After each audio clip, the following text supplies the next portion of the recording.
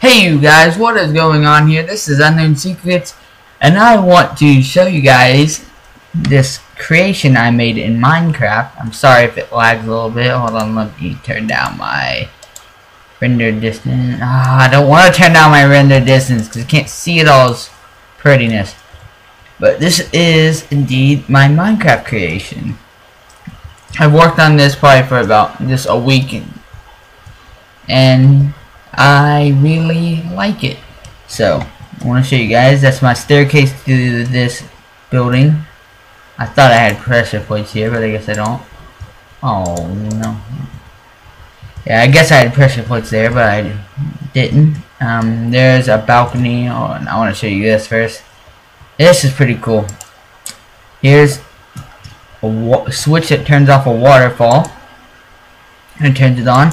And this switch closes the trap door inside the water. If I open it up, then it opens up this. That takes down a ladder down to this little room right here. And this room has an incinerator, some furnaces, some chests, a crafting table. You know, just a small little room. I might add on to that later. I'm going to show you the outside of this little building. This building doesn't have very much in it, so yeah. Alright, this is the part that I need my render distance to be on, like, super far. Alright. This is the outside of my house. Oh, it's not gonna load that, is it? This is the outside of my house. My giant pond with, there's the lighthouse. This is a balcony. I'm gonna make a castle wall right throughout this mountain. This is my castle, and my somewhat of a castle. I'll improve it later, make it look better, look nicer.